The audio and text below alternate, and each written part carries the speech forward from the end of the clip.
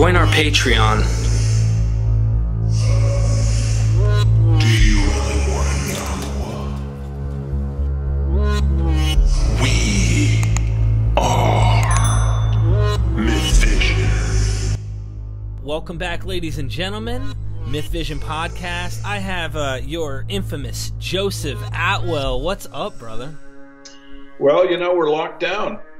It's unconstitutional. It's the establishment of a slave state, and I am very upset about it. So it's a great time to be talking about Jesus and the New Testament. Yeah, because, you know, every time I brush up on your book, seems like, how do I put this? The Jews were in a situation of somewhat of a slave state, if you will, of course, conquered by Rome. But we'll get into that. Before we get into this, I wanted to let everybody know, first of all, Joseph Atwill, his famous work, Caesar's Messiah, is really it was a game changer for me. I came from full preterism, which is the teaching that the second coming of Jesus Christ did happen in the first century, because Jesus said it would happen. Now, of course, a fundamentalist Christian cannot let their scriptures lie, and they cannot let their Son of God, Jesus Christ, part of the Trinity, the whole nine type stuff. He can't fail. So I read this first chapter somewhere online, and I watched the video that Joe did, and just saw, and he said, look, you know, they weren't lying. It was Titus and Vespasian. And I said, holy crap, what if this guy's right? What if the second coming, quote unquote, of Jesus was not Jesus, but the Roman armies? And you really blew my mind, Joe, and I have to applaud you for that, because Myth Vision Podcast wouldn't have come off the ground if there weren't guys like you who made me think outside the box, regardless if your theory is 100% correct, regardless if all of your interpretive ideas, the typologies that you do, regardless of whether that's the case, your work is a revolutionary work, and you're a pioneer in that field. So I just want to thank you for joining me on Myth Vision, and let the audience know how important your work has been in my own personal journey, as well as Luther, who was a co-host with me for a long time, but he's busy doing books and stuff, so leaves me with the dirty work. Well, thank you. Yeah, I'm glad it was of value. You know, I brought it out. I was not certain if it was a good idea, of course, you know, because you're tampering with sort of the fundamental understanding of history as well as religion. And I was a little worried about what it would all produce. And I was also, you know, kind of thinking that someone who really isn't, you know, coming from this academic background, you know, wasn't really clear to me I would ever have much traction, but lo and behold, the book basically, without any promotional budget, just, you know, on its own coherent merits, I'm pretty sure has been the best-selling work of New Testament scholarship over the last 20 years. Of scholarship. There are a lot of books which, you know, are quasi kind of, but that I think have outsold it, of course, but it sold well over 100,000 copies. And that's, you know, remarkable, shocking to me. That's in English. It'll be out in a couple more languages in the next year. It's in French and German currently. So it's had, you know, an amazing run, and it's a run that was completely developed by the readers. They were the ones that told other people, and because of that, it became popular. And after all of this time, I am, you know, more convinced than ever that the analysis is correct, that the book, the Gospels were written in a way as a vanity piece. And I think that's just the hardest concept for people to get their head around. They can kind of understand the idea of Rome creating a false religion. But the idea that the literature is basically about a Caesar, about military victories and Caesar being, you know, God incarnate, that's just so hard for people to understand. And it's because they don't really know what were the facts on the grounds in the first century. Because at that point, the imperial cult was the most powerful bureaucracy. It was producing most of the literature. And it was, the device by which the Caesars were helping to rule a prison of nations, which was called the Roman Empire. And so they were very vain about this human god stuff. And the war that was fought in the first century in Judea was really, in an odd way, a war of messiahs. You had the Flavians claiming to be that their position is, hey, we are the messianic leader, of the Jews. The group that rebelled from Rome, they were a messianic movement that had a more traditional vision of the Jewish Messiah than the Roman Caesar. But the war was actually, that was like the fundamental kind of dividing point that occurred during the war, was who was entitled to call themselves the Son of God. All of the Roman historians weighed in that Caesar was, created this title, had this title. And of course, the Messianic movement that rebelled, they saw someone coming from the lineage of David, a Jew, would be the person. And so this was really very fundamental to the war. It's not something that people today are well aware of, that this struggle went on, but it's in all, if you read the histories of the era, it's in all of the histories. And then there is this odd fact that the Flavians were actually very much entwined with royal families and eminent families of Jews.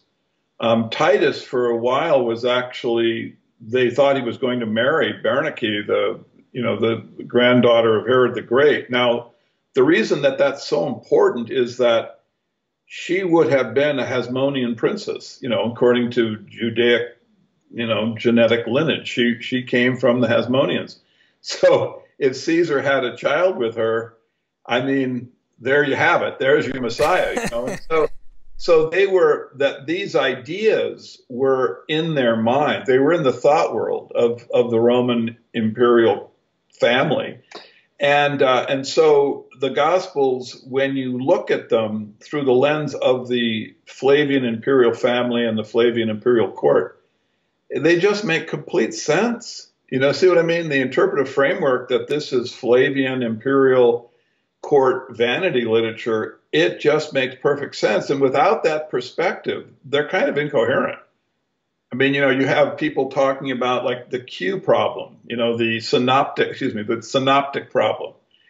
Well, it doesn't even exist when you look at the gospel through the Flavian imperial perspective, because it would be clear that all of the authors of the literature would be under some kind of editorial control. And when you see these verbatim passages moving back and forth between different, authors, so-called, this is just first century word processing. There is no Mark or Luke. I mean, if there is, they're not in conflict or a distinct movement from some other Christian movement. It's all under one control. And so this is just how the literature is being assembled when they actually brought out the finished version. The version we have is known as the gospel. So, well, Joe, anyway, Joe, I wanted to take us back. I think it's important because you bring up very interesting things. I mean, for one very basic, simple thing for people to realize is this is all taking place in a very war-filled situation. Okay, this is war is in the air. It's a constant struggle. Everything is just not doing well. Your first chapter just really sets and lays the ground on why it's so important that the Gospels, the New Testament, is developed, because this is not like, oh, well, from 0 or around the time they date 0 up to 70. No, this goes back, guys. You got to go back to Maccabean times. You got to go back to a struggle with the Jews and their Greek and then, of course, Roman invaders, from Hellenization being a tool used that was really starting to drown out their heritage, drown out their culture. It was really, how do I put this? I mean, we do it today. We program people to think certain ways. That's really what they were doing, is programming these guys. And the Jews were going, no, we're losing touch. We're losing, and they're trying to be true to their heritage. So, you actually kind of, and you could have written a lot more. I'm sure you could have on that idea there, but the Maccabean revolt and everything that happened from Antiochus Epiphanes and onward plays its part in why the development of what you're writing here in Caesar's Messiah happens to take place. And it always shocked me, now that I look into the messianism and like the stuff that was going on in the first century, paying taxes. People don't understand that a Jew called Jesus saying, render to Caesar. Now, I don't care if you want to interpret that as, well, he's saying don't worry about the money, just give it to Caesar because it's not God's, just give to God's what's God's. And it doesn't matter. That was a very hot topic to even participate. You weren't even supposed to participate. You were supposed to avoid and reject any type of tax paying to these rebels. Jesus is literally saying, he's pretty much talking to them. I would see, and of course the common folk who might be influenced by them, but it's like, hey, why would you even say that kind of stuff? Why, you have to know the history around is what you're suggesting, and it's very important we see that. Maybe you want to comment on that, I guess, or something. Well, yeah, I mean, when you look at the Gospels as a conversation between Caesar and the Messianic rebels, they make a lot of sense. You can understand that Jesus is representing imperial Rome, and the satanically infested Jews are the Messianic rebels, and so you're getting this dialogue. The dialogue is cryptic, and it's really structured as mind control, so that whoever's listening to the words would get the impression that the Roman imperial position is rational, it's modern, and the Messianic zealots are satanic. They've succumbed to like vanity and things like this. It's just mind control 101. Oligarchs have always done this.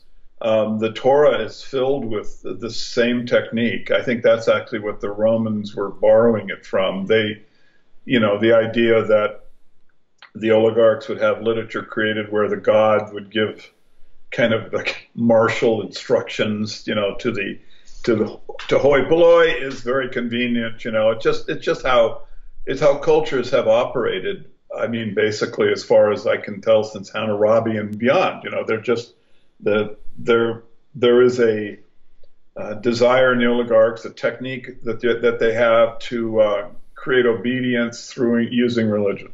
It's as simple as that. And yeah. So when you kind of look then at the Gospels as non-organic but rather political in their nature, then one thing for sure is the vanity aspect of it pops right out. You can see that.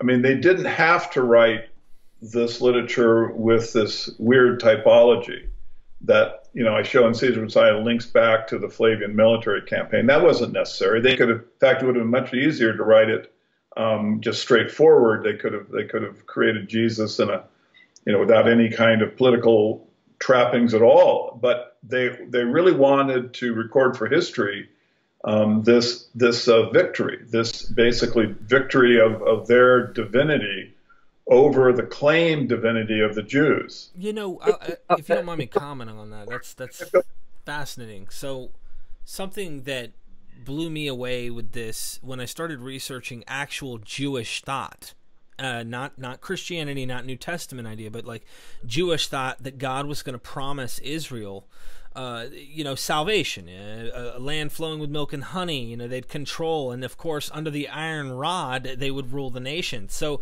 what blew me away was how none of that happened. In fact, the opposite happened, but yet the New Testament acts like it's successful. It's just funny how a church, think about it, it's just mind-boggling. 2,000 years has propagated this message, built upon the premise that, well, he's coming, and he didn't do anything that was promised Old Testament-wise in the way that it was promised to actual Israel. In fact, Matthew comes on with these little clear indications saying, I was going to give this to others, taking it away from the seed of Right. Abraham. Yeah, you have all of that, like end of the covenant. Well, it's called the new covenant. Right. I mean, the most amazing thing. I mean, this is simply mind-boggling. There's several things about sort of just my take on the Gospels and on the origins of Christianity, which are absolutely shocking to me even now, after having been involved with this for so long. But I think the thing that is the two things which are just incredible is that the parallel story about the crucifixion that is in Josephus, where Joseph Bar Matthias takes him down from the cross and he survives, and the story of Joseph Arimathea, the play on words, takes him down from the cross, he survives. Well, the fact that no one had ever mentioned that, I think, is just incredible, because it's so transparent. But then the other thing that is just, I just am puzzled about is that you have Jesus. He is the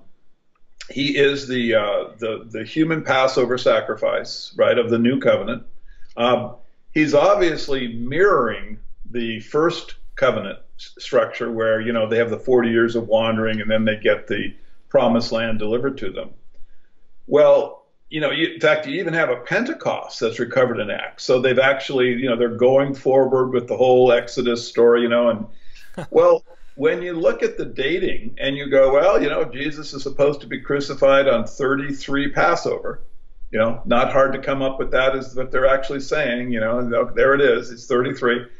And then you look at the conclusion of the Roman-Jewish War, when the Rome takes possession of all of Israel. Well, that's the fall of Masada, the last holdout, and that's Passover 73.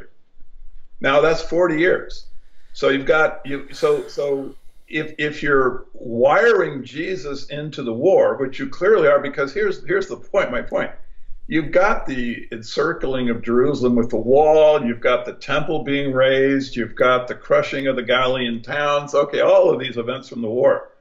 Why didn't anybody ever bother to just go, well, looks like the whole story of Jesus is backdated and wired into the Roman Jewish War, so that here at 73 Passover, you have the completion of this mirrored cycle where you have the human Passover lamb 40 years ago, you have this 40 years of wandering and trouble and whatever, and now here finally you have the new covenant, and the land is given to the new people, because the new covenant is supersession. I mean, it is getting rid of the old covenant, and now Rome is becoming the new basically chosen people. So since this is obviously so wired into the literature, why isn't that obvious sort of analytic point, why wouldn't that just be seen as a miracle, which would be always given to first century catechism Christians as, look, there's another reason why we should believe ourselves to have this legitimate miracle relationship with Jesus. But I mean, as far as I can tell, and I hope to be corrected, because this really doesn't make me feel good about the human race to have this be overlooked like it has been. But no one ever noticed that. Right. You see, and that's just unacceptable. I mean, that just shows that we're very vulnerable to having our whole kind of intellectual processes screwed up with fake narratives. You know what I'm saying? Yeah. You just put a little dazzle, and then we can't think straight. And so anyway, if there's anything that's of value to the revelations people will get in Caesar Messiah, I hope is that it leads to clearer thinking. Yeah, I really enjoyed the book. I mean, I can't nobody looks at the Bible, New Testament situation here like you do. So at the very least, it'll expand your way of thinking and suggest, is there something that could be going on that I'm not aware of? Is there something there that nobody's really looked at? And you do wonderful little typology connections to Josephus' War of the Jews. I mean, I'm still blown away at the Mother Mary in the battle, which this is what's so funny to me, Joe. I love this because there's actually, this is, I want to give another example as we get into that example, because I'm reading Josephus.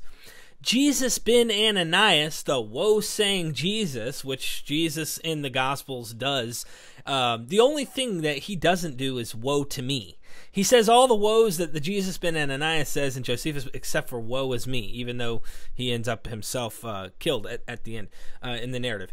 Josephus, like, it's almost like Josephus was right there listening to Jesus ben Ananias, and then, like, at the death of Jesus ben Ananias, when the catapult launches, it's just so funny. He knew that he said, woe is me, at the very last second. It sounds so poetic. It doesn't sound... I'm not saying there may not be historical relevancy, of course. I'm just saying this is mythologized in such a way it's literary, it's not literal. And this Mary, mother of this burnt sacrifice, goodness gracious. You want to talk about that one, Joe, a little? Sure. I mean, I just... One comment on Jesus ben Ananias. I mean, it's a joke. I mean, if you would just kind of get away from history and scripture profundity for a second, and just kind of look at it with an open mind, you can see that Josephus, the author of Josephus, whoever is writing this literature, is just making a joke. I mean, there's no way. First of all, how could he ever get this dialogue? Right? I mean, he wasn't inside the walls. It's just obviously they're just making it up, and it's just really funny if you think of the Romans creating Jesus Christ. To have this person, like you say, there's all of the. I mean, if you look at the parallels between this Jesus and the Jesus in the Gospels, this has been picked over by scholars for years. Everyone can see there's. In fact, it's so obvious it's problematic for Christianity. It's one of the reasons why I think there's people are kind of like they tiptoe around it, but it's obviously clear cut. And then the woman who's called Cannibal Mary. I mean, the fact is that she is a character in Josephus's history, and she basically despairs because she's so hungry, and then kills and eats her son. And then in the story, there's just all kinds of, they're actually very, scholarly works done on this little passage because it's so deep. There's so much symbolism, that's going on. Yeah. Makes no sense. People don't really make any sense of it. But the key is that the child is set up as a Passover lamb. See, this is the thing. It's really quite transparent. A lot of scholars, few scholars have actually said, hey, looks like it is a Passover lamb. And Mellitos, he was one of the very first, New Testament critics. I mean, he actually also said, or he alluded to the fact that the child is obviously a Passover lamb. So when you look at the Passover lamb aspect, and then with all of the other parallels between the situation of the Cannibal Mary individual, you can see that when Jesus says, eat of my flesh, drink of my blood at the Last Supper, that there's an obvious relationship between the two events, right? I mean, Jesus is talking about being eaten as a Passover lamb. And of course, the idea that Jesus is a Passover lamb is not disputable, because then, in the Gospel of John, when he's on the cross, he gets touched with hyssop, and his bones are deliberately left unbroken, these are instructions concerning the preparation of the Passover lamb that are in the Torah. So it's not something that anyone doubts, that Jesus is a human Passover lamb. And this child is another human Passover lamb. And so this is obviously suspicious. I mean, because these are the only two, it's blasphemous to the religion. Yeah. So why would such extraordinary behavior be recorded like this? And, you don't have crystal sort of kind of, like clarity in terms of all this until you look at the typology. The sequence of events is almost as important as the events themselves. Sequence is something that humans can easily follow intellectually. We can get that if the events are related, that you can look for meaning between the two events that you wouldn't see just on the surface of either one. And this is really the language of the oligarchs, and it's the language of kind of propaganda scripture. Using typology, they can make comments that an inner group can understand and see humor and legacy, but the public cannot see it because they don't have the mental power to like look at the passages and see, what was actually the basis of them. Right. And so that's the thing about Cannibal Mary, is that it's not only human Passover lamb, but when you overlay the events, and I mean there are many, many events that no one would ever dispute because they're either completely parallel, like cutting down fruit trees, or they're just known historical events like crushing the Galilean towns and encircling Jerusalem, raising the temple. When you insert this event into that sequence, you find out that it isn't just that they're parallel human Passover lambs, but these events occur at the same point in this overall sequence of events. And then you get the grim reality of the typology, that it's really black Roman humor. And it's, so it's a hard thing for people to accept because they have to a lot of times transition from Jesus being, even if they're not religious, he's such an important icon, cultural icon. He promotes the better side of us. Joe, I wanted to mention something interesting in your first chapter on Caesar's Messiah. With this in mind, I want to for those who are well-read, who've seen my previous shows with Dennis R. MacDonald, right? He does this connection to the Gospels with mimetic criticism and says, look at the Homeric epics, right? Which is Greek. I mean, anyone who was writing in this type of language probably heard or was well-read in Homer. Now, here's the thing, though. This does not negate what Joe's saying. And I mentioned this on a previous show with you and Dr. Price. If what Philo did can be set up in the forefront of our minds as an important message that a Jew is trying to bake a cake, and that cake is Judaism and Hellenism, okay, then what I can see happening for those who want to go to the mystery school angle on the sacraments, or the eat of my flesh, drink of my blood, in my opinion, and this is just another way of possibly looking at it, I'm not saying there isn't dark humor here. Of course, it's a dark time in history, but I wonder if the eating of the flesh, drinking of the blood, a lot of people will look at sacraments and say, that's eating of the gods. You want to become part of the god, you got to eat of the god. Well, isn't that interesting if there is this Jew who literally keeps pointing to Rome being the good guy? Hint, hint, check out my Caesars that are coming. Check out my legacy, my dynasty. Look at what might be on the horizon here, according to the narrative. It keeps pointing to who the guys? Rome. And I'm rabbit trolling here, but this is important. When you go to Joseph in the Old Testament, you did this in your first chapter where you connect Joseph and you go to the story of what's her name? Not Ruth. I can't even think. She ends up a queen of not Ruth. What is her name? In your first chapter of your book, you talk about the parallels between Joseph, his story, and who's the Old Testament story where they don't even mention the name of God in it again? I cannot even think. You've lost me.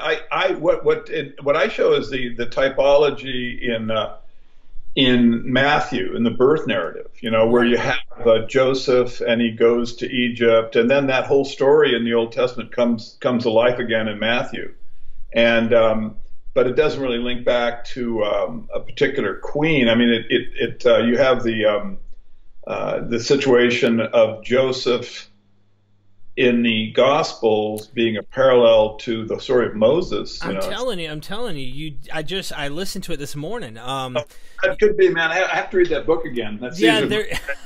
You got to read your own book, man. Yeah, sorry. No. But one of the, not Ruth, but one of the.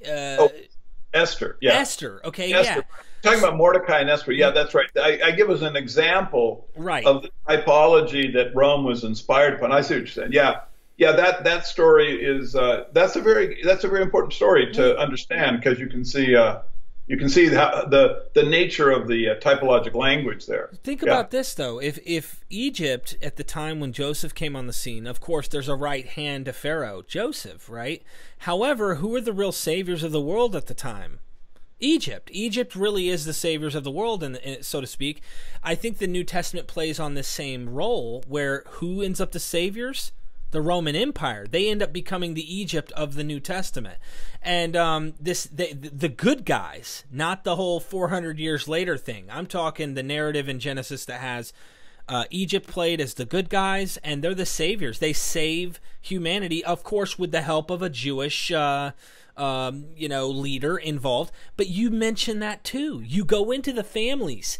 There are families involved, Alexanders, the Herodians. You talk about the Caesars. You go into this and why it's significant. There's love, there's hate, there's sex, there's everything in there that's going on that's in reality. But I mention all that to get to the point of this Mary, this Passover lamb. If you marry Hellenism with the Jewish thought of a Passover lamb, you can have mystery school tradition combined with this Jewish idea. And I could see both is what I'm trying to suggest, is that I totally get what you're saying, and it's actually it's an important point, is that, when you see the Flavian typology in the Gospels, this has often set off people who defend other origins of Christianity. They want to argue, look at these parallels to, some other mystery cult. Homer or right. But really, it is not in contradiction of those things. I mean, this is just a very specific rifle shot that the Caesars placed inside the Gospels that leads to them, to the Flavian imperial court and their ownership of the world. But as far as their thought world, the thought world of the authors, it's vast, and I think actually I would pretty much agree with MacDonald's analysis. Sometimes we sort of overlap, and sometimes there are just that many layers. There's a guy named Professor Rodney Blackhurst, and he was in the documentary, the Caesar Messiah documentary, and he talks about the depth that these literary masters went to in their symbolism. And you really have to, as he said, open up the whole game. You can't ever look at the surface narrative. You've got to get deep into it. And they were actually motivated and I think inspired to basically compete against Jewish scripture that has depth to it and multiple meanings and kind of, these secret levels, and is also reflecting I believe, like cultural events that they want to basically record in a cryptic way.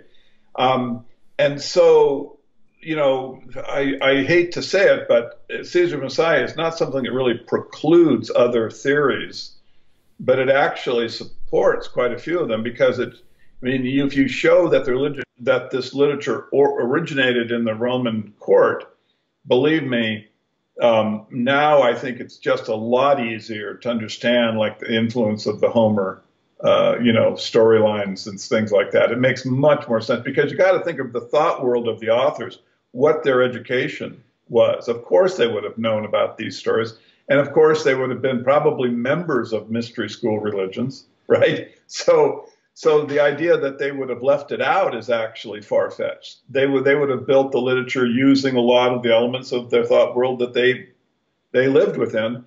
And so, just as an example, you have astrological, kind of symbolism. The person who has the pitcher who's supposed to go and find the meeting room for the Last Supper. There's obviously the age of Aquarius, is being referenced, but what he's talking about is a new age, a new astrological age, because the new covenant will be when the age flips over. The Romans here are going deep, they're trying to unify all of the different religious symbolism with the idea of making the Flavian family basically the receptacle of all of these strands of symbolism and religion and things like that. It's infinite. So I don't, even in my book, I never talk about any of that. It's not that I'm not criticizing the other analysis. It's just the opposite. I just think that what I was uncovering was original, and so because of that, I just wanted to leave that strand of analysis for the reader just to see who the Son of Man is. When Jesus Christ talks about the Son of Man at the end, who's going to come in 40 years and do all this stuff, I just want to make it clear who that is, because that had been overlooked. I wasn't actually, writing, a criticism of, like McDonald's theory or something. And no, on the contrary, I think they're probably quite correct. It's just that the identity of the Son of Man was, it's a typologic puzzle. Who is this guy? Right. If you understand the typology, though, there's no question who it is. And so that's really what Caesar's Messiah does. I think Dr. Price wrote an article recently on the Son of Man and how Jesus there's only two places. I think it's first person, which means editors could have, or anyone could have made it a first person scenario. But ultimately, he's always looking forward to a person, which Muslims love to jump on this. Oh, he was predicting the Muhammad that was coming. Anyway, it's funny that Jesus was predicting a man to come, but he was predicting himself. That's weird. The problem is that there is a very just such specific information about what's going on when the guy shows up. It's obviously the Jewish war. Right. And of course the 40-year timeline with the human Passover makes everything completely transparent, right? I mean, it's just, you couldn't get any clearer. Encircling Jerusalem with the wall, raising of the temple. This only happens, once, so it has to be at this particular time. And the Caesars, they maintained that they were the Christ. They actually, you've read the histories, Tacitus, Suetonius, Josephus, they all say the same thing. The Jewish prophets, the prophecies concerning the world ruler, were not about a Jew. They were about Vespasian and his government, his dynasty. Father, Son, and the Holy Ghost. And if anyone doubts this, I get having skepticism, but if you doubt that they would ever say a non-Jew or non-Israelite would be this, all you have to do is look at your Old Testament too. There were times where there were messianic leaders who were non-Israelites from foreign countries that were proclaimed as the Messiah at the time. So here you have this final declaration. It keeps building up to the final and making Rome obviously be that. If you consider what Joe's saying, this has a lot of implications. Back to the sacrifice Mary situation, I find it interesting, the guys coming in to try and get her food, these are the thieves. Now, I know you've probably heard of Lena Einhorn, wonderful woman, and everything there's so much here to kind of think about where they would get this character and some of these things, and she, of course, concludes it was the Egyptian. But what Lena did, she used this, and I can't remember the Greek term, but it is the thieves. She finds it in Josephus, she finds it in the Gospels, and she does this overlap and goes, you know what? These thieves don't show up in the 30s, so her chronology goes into the 50s and 60s, wartime, which is funny. But the Gospels act like it's in the 30s. So I asked her at the end of the conversation, which you came to mind, and I thought to myself, okay, I said, Lena, why would they put it in the 30s if it never happened in the 30s? And she's like, well, there could have been competing histories. She didn't know really. I said, what about a 40-year gap? She goes, that's possible. I said, because, the Hebrews were known for this. This is something that they would use constantly. What about that 40-year gap? And this comes to mind. The men who came to steal Mary's food, all right, are the thieves. Who are the thieves? The rebels. Lestats, and the word is very specific, and it's a kind of thief, and Josephus is using it about the Messianic rebels. It's just another indicator as to what we're dealing with. You're dealing with it's basically a mockery of the Messianic movement, that their Passover sacrifice, they ate their Messiah, or this woman, she was representing Israel, and she eats the Messiah. This child is being, Josephus doesn't say the child is, a Messiah. He just says the child is from a eminent family line. It's just the reader has to fill in the blank. But his family line includes Eleazar, the name Eleazar, which is a Hasmonean royal name, and there's all these, once you start to look at the passage as representing, basically, it's mocking the Jewish Messianic movement. It's saying, look, you have basically taken part in a ceremony which is showing that the future belongs to Rome. You see, you have basically blasphemed in cannibalism, and that the character that we created, Jesus Christ in the Gospels, he predicted this. So when he creates the new covenant, between Rome and God, this event in Josephus's recounting of the siege of Jerusalem, this is just the end point, of the way that your religion used to function. Is it another way of saying to the Jews, you better be found in Christ? Exactly. I mean, this is the thing. It is, of course, exactly that, and the new covenant is is mirrored in the history of Josephus. It isn't just something that's found in the Gospel. Josephus, when he's captured by the Flavians, he has a religious experience. God actually talks to him. And he says, the favor that I had with the Jews, meaning the Old Covenant, is dead. And now there is a new relationship, and it's with Rome. So, and then, of course, Josephus goes on to record. He actually physically records that the Messianic prophecies are also wrong. They actually are predicting the Flavian Caesar, right? So you have a perfect unification, a logical unification of the ending of the Old Covenant, the creating of a new covenant between, God and the Romans, and the Flavian Caesar, the Son of Man, coming and destroying the, Jerusalem in 40 years. So if you just put the intellectual structures, these concepts just side by side, you can see they're obviously coming from the same source, because the concepts are so just absurd that they couldn't just be, just accidentally have emerged in different literatures without there being something, to link them together. Question for you, Joe. Josephus, fascinating information here for any of you who are more adept to reading than I am and have the time. I want you guys to look into this more, but I want Joe's thoughts on this. I'm sure you would agree. I mentioned Joseph from the Old Testament, Egypt being the ruling power. I wonder whoever authored here, let's just go with this and just say Josephus wrote Josephus, okay? This Joseph, or Josephus, I wonder if he's making himself out in his narrative to be the Joseph of the Old Testament and the Savior, in a sense, or the utilizer, the mediator, so to speak, on the Savior of his people. Because what you find is him seated at the right hand, if you will, of Vespasian Titus. And he's trying to save his people from their own destruction. And look at his brothers. His brothers are, they're just practically selling him off, if you will. They're discrediting him. I wonder if there's a connection here to you. No, I think you're absolutely right. I think that they created. I don't think Josephus is a real person. I mean, I would argue that he's just too perfect.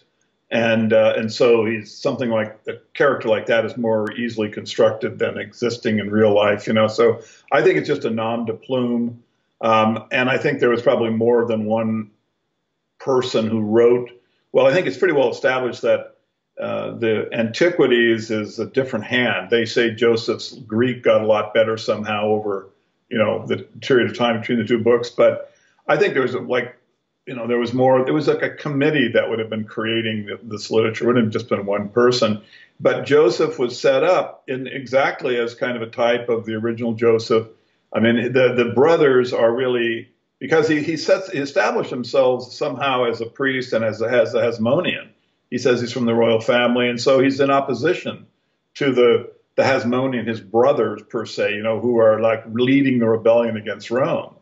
So that's definitely in the literature, and it's an example of how they use in an oblique way, like Old Testament typology, there's quite a bit of it that has never really been uncovered. I didn't put much of it into Caesar's Messiah because I had enough on my plate just with the Gospels, narrative to show the ministry of Jesus. But just as an example, one of my, kind of, I think, favorite witticisms is when Vespasian discovers or learns that he's been made emperor. He's in Alexandria, and then he goes back to Judea after that. And the story of him leaving Egypt is 100% mimic of the Exodus story.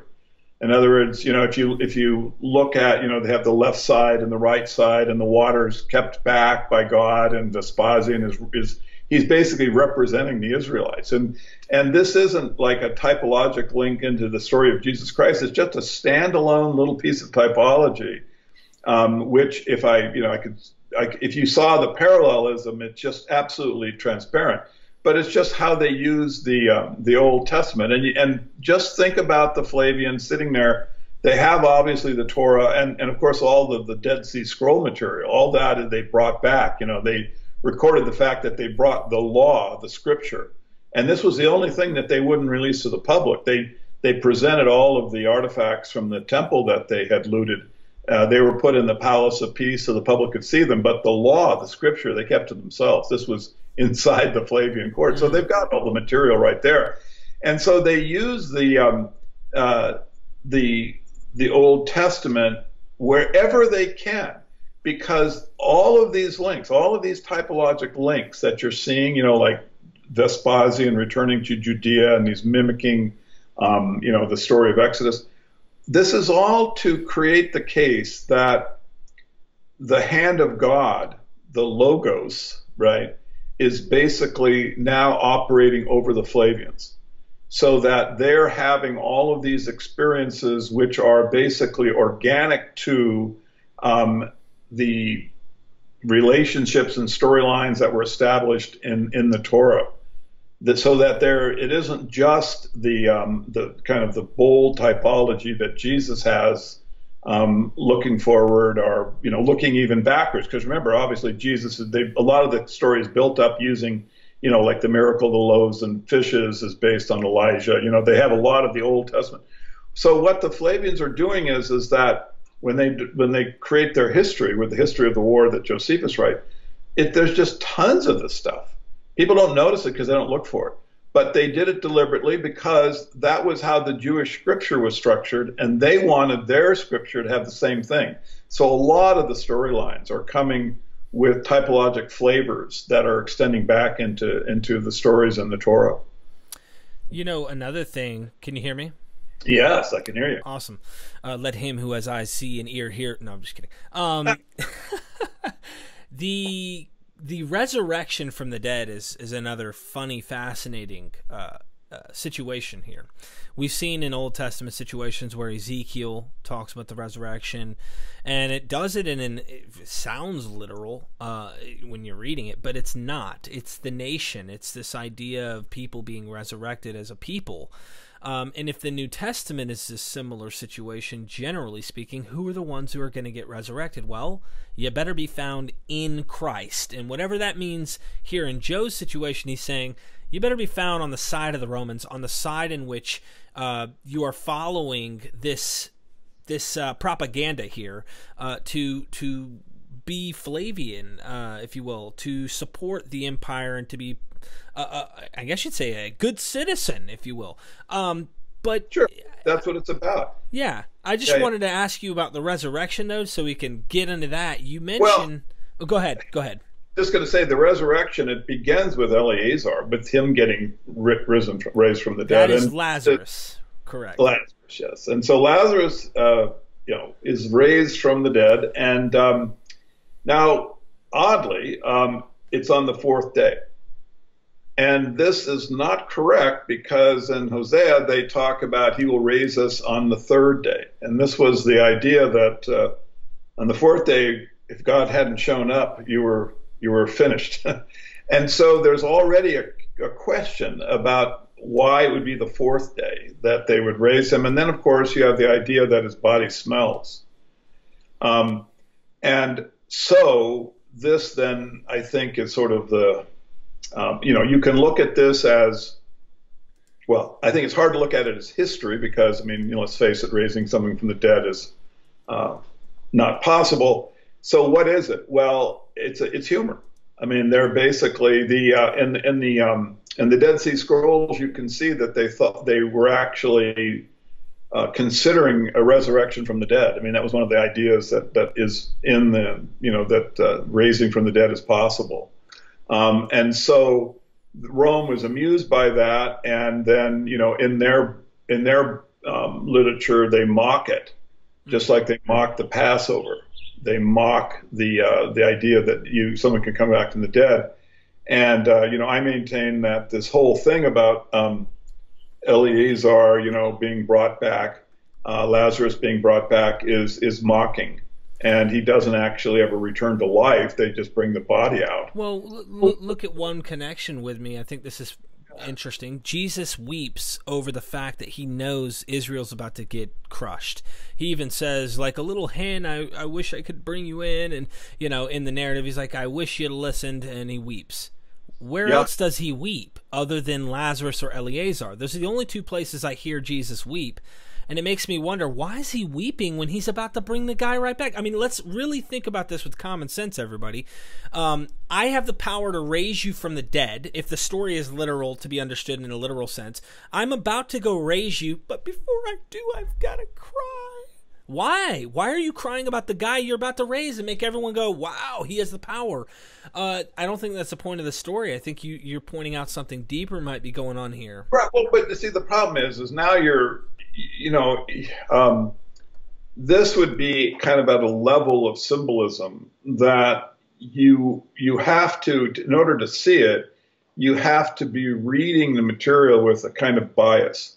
It isn't ever going to be literally there. The only way you can approach the kind of the meaning is through an analytic approach. That's all. You're going to have this bias. Now, the authors then are creating a very extraordinary kind of literary concoction, whereby it's a building block. Once you understand that Jesus is a Roman construction, then there are ways to look at the literature that are more natural, like you can't bring someone back to life, but it has a completely different meaning. You suddenly have, when the interpretive framework changes, this is one of these deep thoughts, but it's just something people have to put up with and understand if they're going to make any sense out of the Gospels, is that once you have a change in the interpretive framework, everything changes.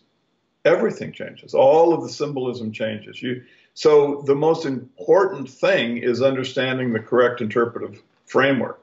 From there, you can argue about, what some of the stuff means, because it's so esoteric. The authors are leaving the actual message, their humor, off the page. It isn't even in the words. You'll never get it. You'll never understand that Lazarus is being created as a Roman mockery, humor, black humor, unless you read with that hard bias.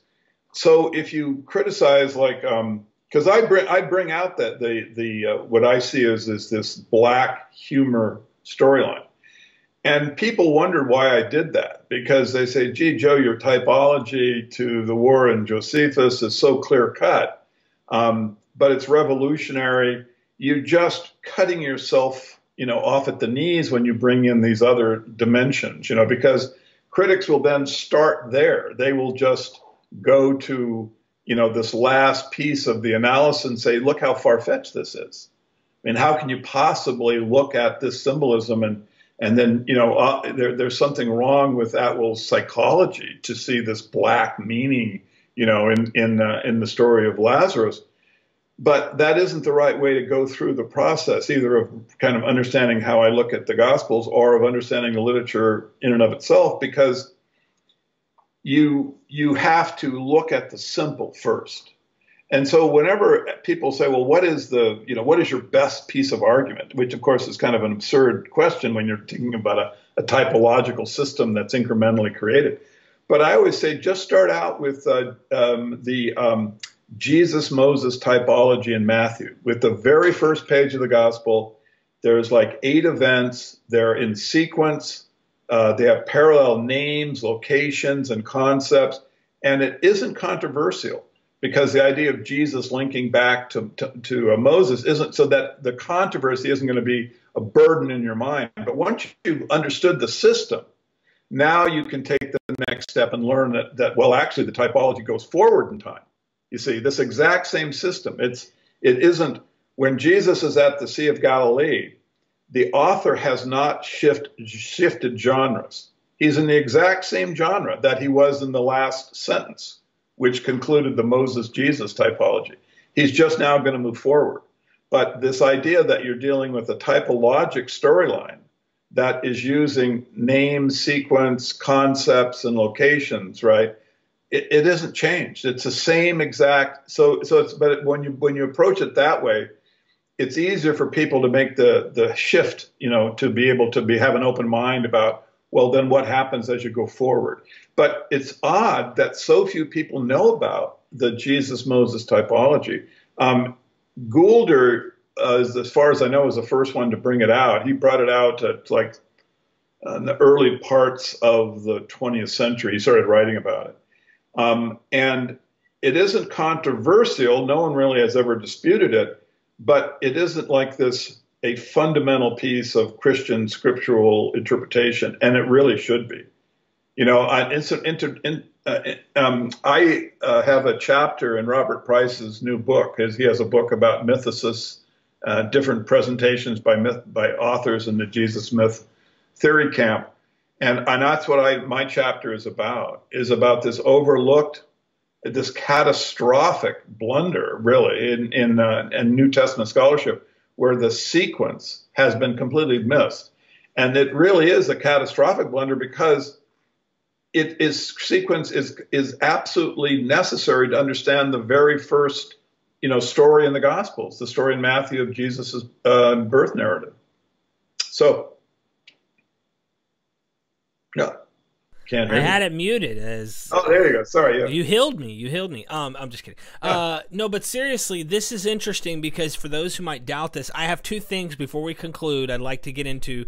But on that note, this is not part of those 2. On that note, for anyone who doubts a forward typological position or even a possibility, you really have to ask yourself, especially as critical thinkers that aren't buying the Kool-Aid, if you will, drinking the Kool-Aid. We know that he predicts the temple's destruction. What's so hard for placing a narrative back in time pointing forward to something? So it already happened. All they're doing is saying, look, this has already happened. Let's put it back in time and have it point forward. It's that simple. It's not, don't overthink it. But Joe's trying to say that too many are missing that and seeing there's entire narratives, typological narratives that fast forward. And he's saying, what are you looking forward to? Check out Josephus. So this is no wonder Christians also had Josephus right next to their Bible all the time. Now, they're missing, of course, those connections, but nonetheless, they would utilize it for the mastery tool of arguing against Celsus and others by saying, well, or maybe it wasn't Celsus. Celsus was a little early, but later on, Jesus did fulfill these prophecies. Look, there's still some to come, though. Of course, they always add the idea that there's a future event and stuff, but they would use Josephus to predict and fulfill the words of Christ, interestingly enough, all the way to the Son cometh. Oh, that's a miss. Whoops. We didn't mean to spell that. You want to comment on that before we get into the last 2 things I had for you? Well, one of the really funny, and again, once you kind of get into the idea of the Gospels as Roman humor, it's some of this stuff is really funny. I mean, these guys actually have quite a sense of humor. And so you have the triumphant entrance that Jesus makes, right, where he comes into Jerusalem, and they have this weird language in there about how the stones will cry out if you can't let the Messiah in, and then if you follow along in the sequence, you have the triumphant entrance of Titus, and it was when he actually comes into Jerusalem, and he enters it through a catapult. He throws, they start throwing rocks into the city, and there is this famous error in Josephus, where the watch guard is supposed to warn the Jews when the Romans are actually starting to enter into the city with their stones. He looks at and he sees it coming and he cries out, "The sun cometh." This is like not the stone cometh. And this has actually been, I mean, there are hundreds of scholars that have written about this, and they say, well, it's Ben and Eben, it's just a mistake. But others have seen that, all of the early copies have this. They don't have any reason why this blunder would have been made. And so, I think Thacker K is the one who said, well, it's a nickname, that they would have nicknamed the stone Sonny. And so this would be how they would, Sonny's coming. But I mean, it's so, but if you just look at it as it exists, as text, and it just kind of linking as you go along in the sequence, it's really quite funny that they would just have made this mistake, but the fact is, what it really is reflecting is black truth, that the Roman Messiah is making his triumphant entrance. That when the Jew cries out, "The Son cometh," he's not, this isn't a mistake. This is theologic truth, you see. And remember, just think about that, because remember, Josephus, who's writing this, recording it, he takes the position that, the Roman Caesars, they are the Jewish Messiah. So when you have the Jew, watch guard cry out, "The Son cometh," right. It's a mouthpiece of Josephus in the mouth. I hear you. Exactly. But there's really no way to interpret it coherently. Otherwise, it's a messianic declaration that, here we are and we're making our triumphant entrance, and we are, again, it's just like the Son of Man Jesus predicted. Because remember, he says the Son of Man, that's the messianic title. And then when Titus enters Jerusalem, the Jew cries out, "The Son cometh." Well, it's not really that hard to understand, is it? It's just, people haven't linked it all up, but it's sequence is very powerful in terms of explaining things, enabling you to see connections. And I think a lot of times people are sort of disappointed when they meet me because they think I have some kind of brilliance in seeing these things, whatnot. But actually, I just knew where to look, and then I make sense out of them, because once you have the code, you can look at these passages and just make perfect sense. It's just like I always like to give homage to this one guy. His name is Cliff Carrington, and he had the Flavian hypothesis as his basic kind of historical question. He really did. He worked with Ron Blackhurst. He was an Australian. And when Caesar Messiah came out, we communicated, and I was astounded that he had seen so much. He hadn't seen the overall typology. He just missed that, but he got a lot of little details. And he's the only person that I'm aware of who actually saw the parallelism between the two Josephs, the Joseph of Arimathea and the Joseph bar Matthias. He saw that the story was actually related. He thought that there were, but I was always astonished at that, because he had to identify that reading the text. People wonder how I saw it. Derek, I knew right where to look. You see, I had the sequence, so I knew it had to be within a few hundred lines of text. Wow. Because the sequence is that precise. So I knew exactly where to look. And when I saw the story and I saw that there were a group of three being crucified, and then of course I realized that the Joseph Arimathea had the same name basically. All of the details came to life for me immediately. But I would never have spotted that, I don't think, because in order to hide it a little bit, they put the story back not in the story of the war, but in Josephus' autobiography. But they give you the date of its occurrence, so you can put it within the sequence. That's how I found it. It wasn't in the war, but I remembered it in Josephus' autobiography. He writes about the war, so I went back into it and looked, and then I just worked out where the timing would be. Literally, that's how I found it. I actually put blocks of red about the timeline, and then said, it's got to be in here. It's only like a couple hundred pages. So I went through it, and as soon as you see it, you go, oh my God, there it is. Well, Cliff Carrington found that just by reading. He just read straightforward from beginning to end, and he was an autodidact. I mean, he read everything, and he would read it over and over again. And it just, by just strength of mind, he was able to make that that connection. And you know, it was just devastating to him, who had worked his whole life basically, you know, that he had overlooked the typological system. Wow.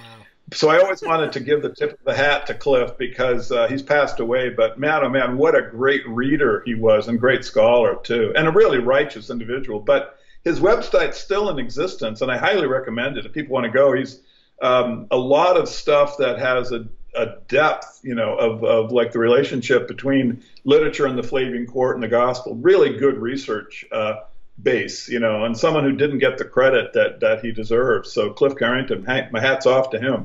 How do you spell that? Well, Carrington, Carrington, Cliff. Okay. If you just type in Carrington and the Flavian hypothesis. Okay. And he asked me, we had a discussion. He said, well, do you mind if I keep that title with my work, the Flavian hypothesis? And I said, Cliff, absolutely. You know, you should definitely, you know, maintain that, because you've earned it, you know. I am looking it up right now. I'll be putting that. It's just, I mean, I'll tell you, it's an absolute shock how good Cliff got some things. A lot of stuff I didn't see. I wasn't looking in for the kind of connections, you know, that he was looking at. Right. So this is how fascinating kind of we were to each other. The first week that we came across each other, I ended up with an $800 phone bill. Dang. My wife almost killed me, because we just couldn't stop talking, you know, because we were like linking everything up. And it was a lot of fun to meet Cliff and to, you know, go through that. So if you see the Flavian hypothesis, I found it. Yeah. Yeah, he's yeah, and also just a just righteous individual. One of these guys. I mean, yeah, New Testament scholarship. I mean, in fact, when I was describing you to this friend of mine who's a famous scholar, I won't mention his name, but you would know him immediately. And I said, yeah, Derek Lambert, he's the new Cliff Carrington. I just need to read No, more. I think you need to read more. I think you just need to, you know, be in the public more. So hopefully that'll happen. I think it is happening. So good for you. It is, man. Slowly but surely, this information's getting out there, and more people are starting to open up. You know, I totally understand and respect why Jews see anti-Semitic principles going on. And my recent discussions with Rabbi Tovia Singer, you know, he's like, Derek, you know, I didn't understand. I didn't like Christians till I read their book. He said, once I read their book, I then knew why they thought the way they did, and I felt bad. I realized they have a misunderstanding, and that they're really being taught by this book to feel a certain way about the Jews. And I think that it's just quite interesting that the blame is the Jewish people are the blame in the Gospels, except not all. There are the remnant, the good ones that are humble, but it's like the high up guys who obviously are not, they're probably working against Rome.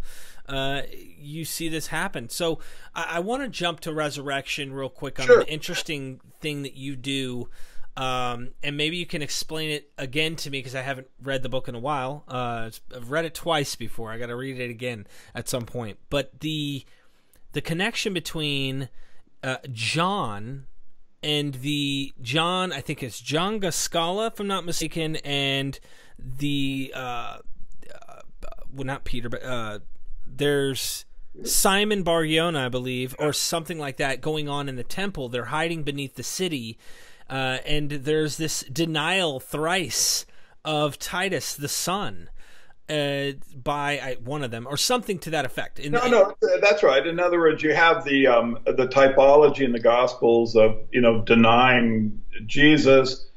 Titus attempts to make peace, but they deny him 3 times, and then they get underneath the temple, which is about to be raised, right? And they are with tectons, which are stonemasons, which incidentally is the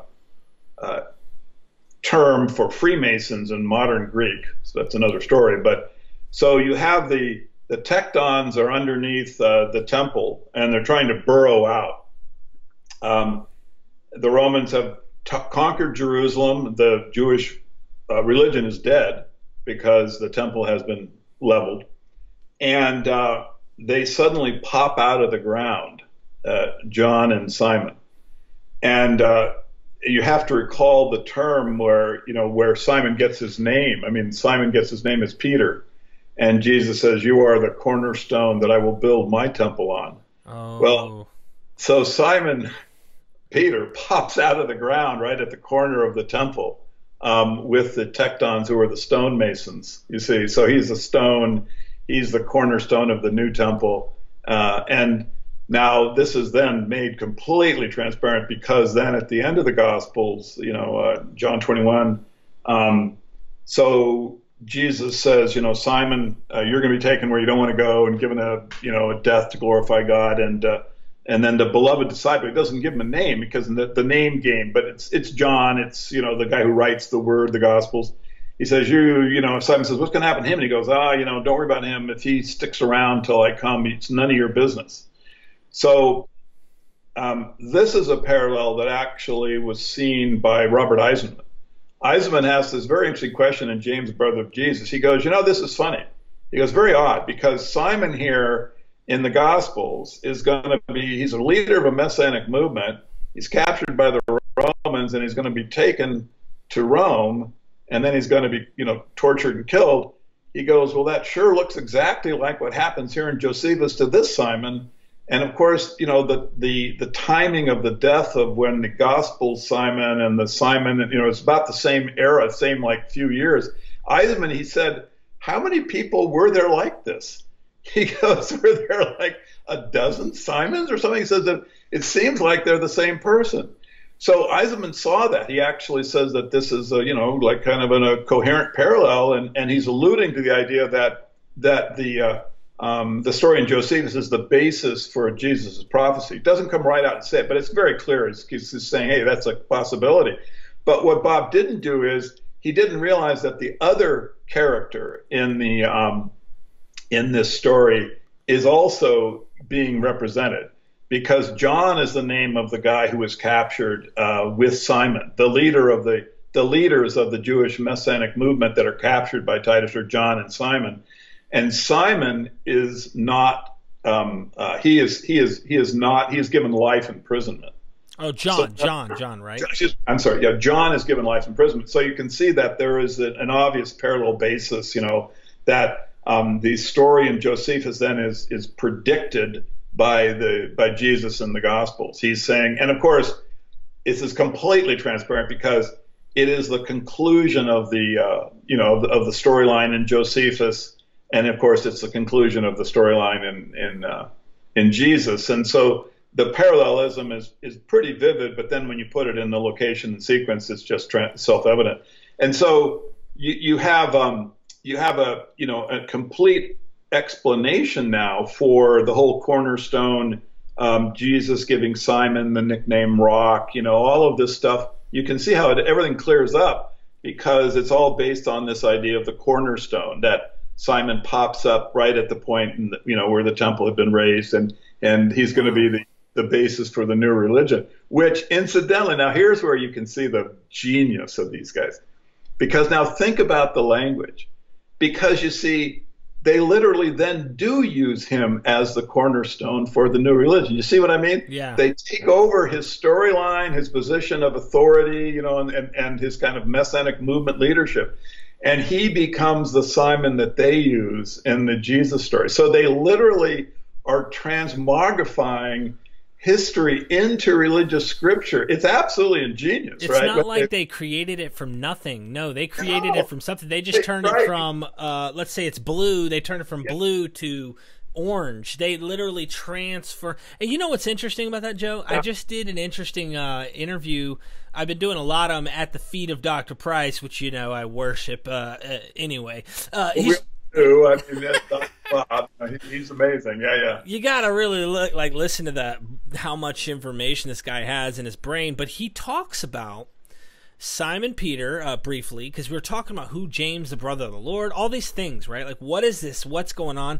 And he thinks, it's a possibility that what Eisenman suggests is possible, but he also thinks that James was a leader of his own right, and they just kind of absorbed these movements. But he says that Simon Peter, he talks about him being the rock or the stone and the cornerstone and whatnot of the church.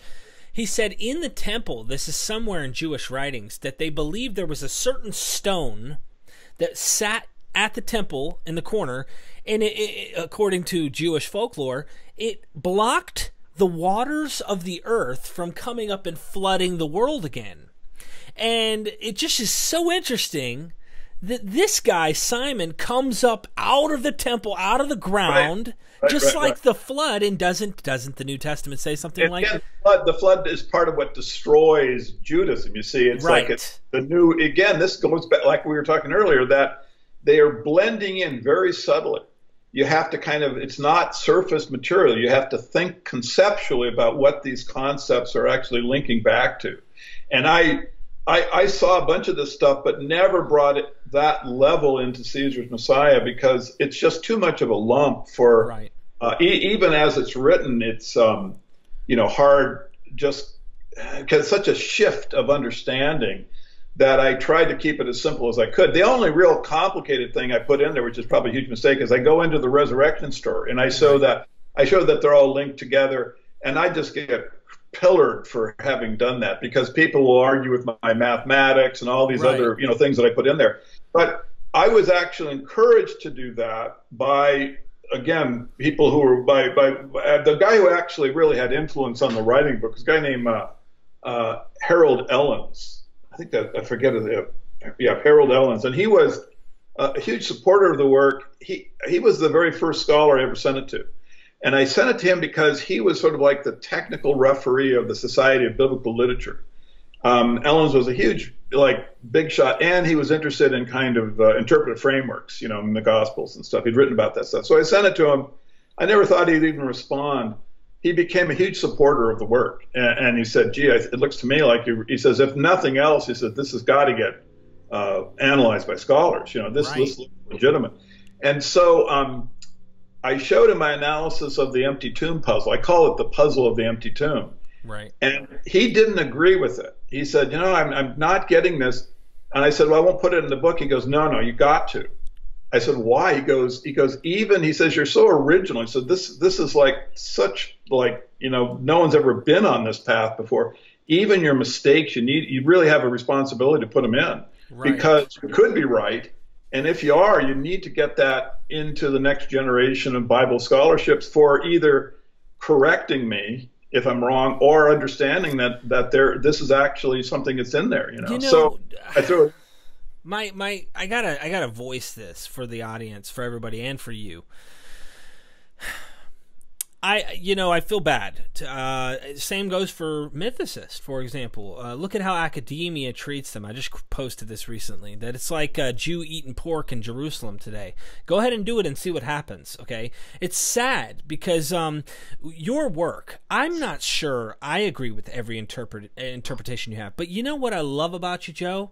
I don't know, because you could be right. I'm not sold on everything, because I don't have enough read. I haven't, you can't, I'm not going to make my conclusion before I get to the end, of my research. I really want to keep going with an open mind. I'm not sure. I'm not saying I disagree. I'm not saying I agree.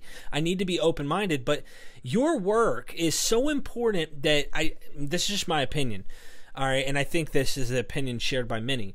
Instead of bashing your work, I would scour your work to find what interesting things I've never considered looking at, the way that you have, and say, okay, I agree with this, but I don't agree with that. Okay, cool. This is what we need. We need criticisms, but we can't just broad stroke write you off, because what you're doing is pioneering something that I think is very important in the field of research in these things.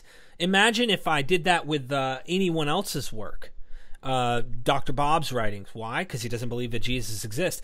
There's countless things historicists read in Dr. Price's works that they use and go, you know what, that's actually interesting. I still think there's a guy at the base of the barrow, but Dr. Price has some interesting, clever stuff I never heard, and the way he looked at things I never knew.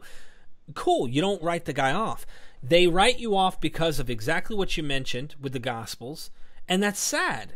Read the work. I really recommend everybody to read this work. I got it on Audible for 1 credit. And it's so well read too, so it's easy to keep track of. But I also have it, of course, in written. I've got the Flavian signature edition, signed by Titus himself. No, I'm just kidding. Do you imagine how much it'd be worth if that was the case? But Joe, I'm encouraged when I read your work to try and look at things in a way maybe people missed. Too often tradition has, in my opinion, weighed our thought on how to view things. Dr. Price comes in and says, hey, these 7 Pauline epistles, the golden standard according to scholarship, he says, I challenge that. He's open to them not being written, or the way we have them are not authentically written the way they were according to possibly an earlier source. They've been tampered with, they've been edited, they've been changed by later Christians, things like that. Scholarship laughs at Bob. They don't buy it. For sure, yeah. And they do the same for you, and it's not. Well, not I'm hoping that the new book that Price has edited will kind of put an end to that. I think there's enough kind of sort of coherent scholarship to people to at least put people who are in the critical. It's impossible. The Bart Ehrman kind of idea. Yeah. I think that may move people away. But, look, for 2,000 years, the character has existed as a historical one, right? And so it's iconic in a way. He's iconic. Jesus Christ is iconic in our, in kind of our neurology in a way that virtually no other individual is. So the idea that he is completely fictional is just such an enormous transition. It's going to occur incrementally. I know a lot of scholars have come my way. I mean, I would say several hundred now are actually dabbling or have moved out of the complete, he's crazy kind of camp, and are actually now, on the moving toward an analysis of it. I mean, Dr. Price is one. He doesn't agree with it, but he's open to it and he sees it as coherent and certainly the idea that the Son of Man is representing the Roman Caesar is an idea that he said that to me. He said, look, this is just a very good interpretation. So all of these things are moving in the right direction. It's up to all of us to keep it going because, I would just say, that the Abrahamic traditions in general have been catastrophic. I mean, you mentioned Rabbi Singer's position about Christianity, and he's completely right. I mean, anti-Semitism was one of the main goals of the Gospels. Once you understand how it was written, but the problem is it's also the case with the Torah. I mean, you look at Deuteronomy, where God wipes out the Gentile ethnicities. I mean, that's that is a catastrophe. In 19th century, you had Reform Judaism take hold, and that was very interesting. The rabbis who were involved with it wanted to place Judaism into the world of the humanist, and they took the position that that Judaism is going to be a gift for the whole world. It's not going to be a geographical or ethnic-based religion. It's going to be one that will be available for all mankind to connect mankind to God. This group, the Reformed Jews, then when Zionism was basically brought into existence, not by Jews, which is something that most people, they start with Herzl, and then they think that there was this Zionist movement that was organic and just solely coming from Jewish people. No.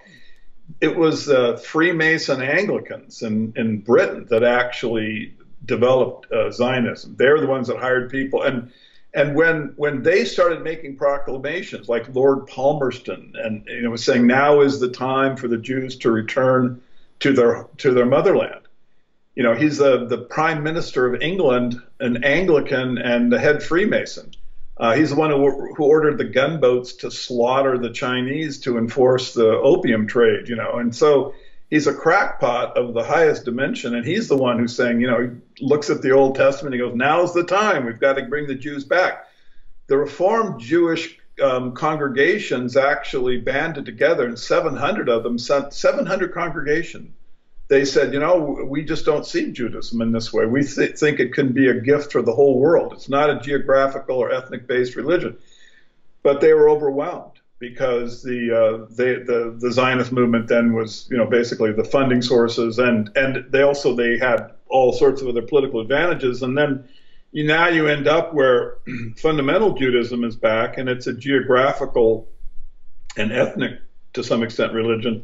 And this isn't, helping world peace, and it's not helping mankind in general move toward a better spiritual relationship with each other or the beyond. And so, I would just take the position that the Abrahamic traditions in general all need to be put under scrutiny. And we have to, ask ourselves, is there a better thought system that we can come up with that will create, more harmony between humans and also enable us to develop like a higher level of spirituality? It would be great. That's going to be very complicated and difficult unless you end up in another. You had to bop my bubble. No, it's very, very, but it's something that we have to be aware of. And, I agree. Give it an attempt to help it along. I'm 100% on board with you with that, Joe. I think that it creates division, it creates problems, it creates I'm not good enough. A lot of people, I'm not good enough. I need God's looking down on me, all these things. So, Joe, you're a pioneer in this field. I haven't forgot about you. I can't. How can I? I tried reaching out to you a long time ago when I first started. You're probably thinking, is this guy a death threat, or is he going to turn out to be a someone who's good? Well, it was you. It was Peter Bird. Peter Bird's a big fan of your work, and then I found Creating Christ guys too, and I found out, okay, these guys are treading the orthodox scholarship route, which was a very wise decision in different ways, getting Roman provenance in the eyes of as much as possible scholarship while utilizing your work and the wonderful things that you've done. They reference in their book, your book. There's so much interesting stuff that we can deal with this. Do you have anything that you'd like to say to the guests or to the audience before we leave?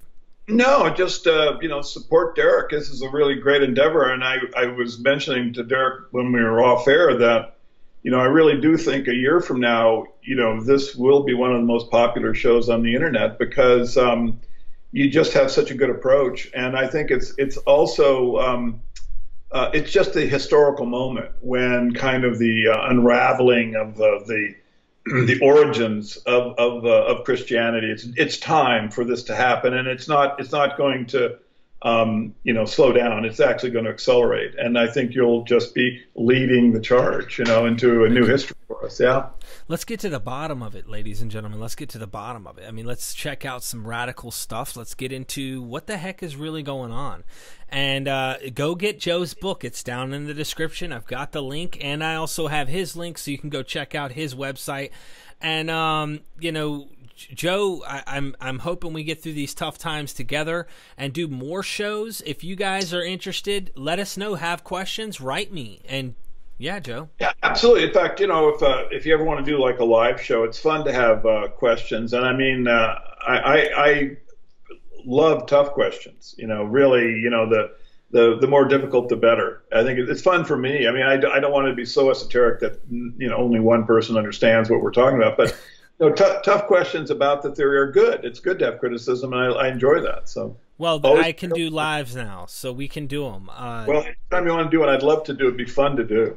Okay, let's plan one. We'll definitely do that. Okay, and if anybody forgot, don't forget, we are Myth Vision.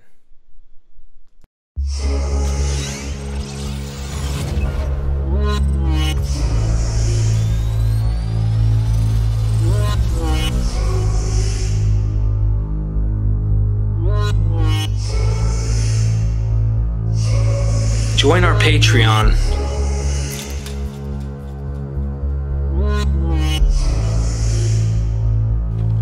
We are Myth Vision.